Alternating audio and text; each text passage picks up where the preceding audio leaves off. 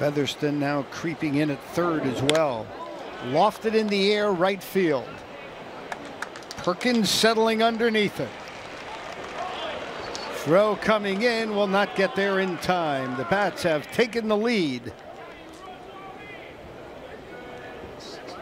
Well, they maybe haven't run the bases well, but they have been outstanding with situational hitting and moving base runners, taking advantage of all of those doubles. IronPigs just have the ball up in the zone way too much today. And the Bats, to their credit, are taking advantage of it. That's a pitch you can lift over the drawn and infield, and easy sacrifice fly, giving Louisville the lead.